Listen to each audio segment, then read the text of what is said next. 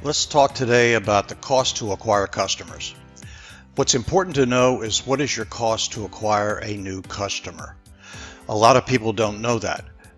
It's important to understand what that cost is to determine whether you're making any money or not. And as we go further in this series, you will understand how to make sure that your cost is lower than your revenue. But let's talk about the cost. Any kind of out of balance model will cause you to lose money. If the cost to acquire a new customer is greater than your monetization, obviously you're going to lose money. It's a known fact that if you're spending more than you're making, it's just not going to work. So you want to make sure that the cost to acquire a customer is less than your monetization. Now, I know people in different industries will make different amounts of revenue per sale. So you want to figure out what your cost to acquire a new customer is and what your monetization is and work from there. If you have low monetization, then you want to realize that you may need to acquire 2 new customers to offset your cost, but you get the idea. So let's look at the cost of acquisition and what are they. Number 1, marketing, advertising, travel expenses, overhead. Now, marketing can be very expensive because when in one pocket you could be making money, but out of the other pocket you're spending money. If you're spending more out of one pocket than you're putting in the other, you're not going to do very well. It's important to understand your marketing cost and make sure that it's a small percentage of your total revenue coming in, usually 5% or less, sometimes maybe more depending on the results you get from it. And then we have advertising.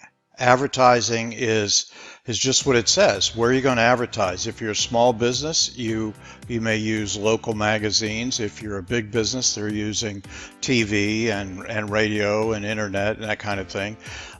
It's just getting a good person to work with you and making sure that it's not breaking the bank. Now here's another one that really we don't pay a whole lot of attention to, and that's travel. When somebody says, well, come see us, we don't say to them, we want to make sure you're a bona fide customer before we get on a plane and come see you. We just go travel, drive, or whatever it is, and we don't realize that the cost that we're spending to do that may be greater than what we're getting from the commission we're trying to sell to that person or the revenue coming in from working with that person. So travel can be a very big expense. And then you've got regular expenses, overhead, staff, all sorts of things, and they're all lumped together in expenses and overhead. Overhead's rent. What are you paying for rent if you're paying anything? And if you're self-employed, these can be really crazy. So our COA, our cost of acquisition, has to be improved upon before we make any money. So we use a program called Referrals On Autopilot, and when we use that to generate revenue, our cost of acquisition goes down. We drive it considerably down so that we don't have a huge cost when we acquire a new customer. And how do you fix the screen here? How do you fix all this? How do you get this to work? Well, you focus on referrals. Referrals are the lifeblood of any business. If you're chasing new business instead of focusing on referrals, you're going to always spend more money. But we know that when we get a referral, that referral is a referral coming from somebody we've already paid to acquire. When you focus on a referral from somebody that knows you, chances are they're already doing business with you, and that cost has already been spent. So the more you get referrals from that individual, the lower your acquisition cost becomes. Focus on the cost. You got to know what the cost is first. If you don't know what the cost is, I suggest you figure that out, because the cost is important as opposed to profit. And the returns. What are your returns? How many referrals are you getting? With our system, you can track your referral. It's almost predictable. A referral becomes an asset. And that asset is predictable, and you can project on an annual basis how much you will earn for the year based on the amount of referrals that you get. And with Referrals on Autopilot, the referrals become a dynamic referral instead of a static referral. Referrals are easy to get, and they're easier to sell. So when you get a referral, the chances of selling that are great. It's a 55 to 70 some percent chance, I think 77% chance of selling a referral versus a new customer.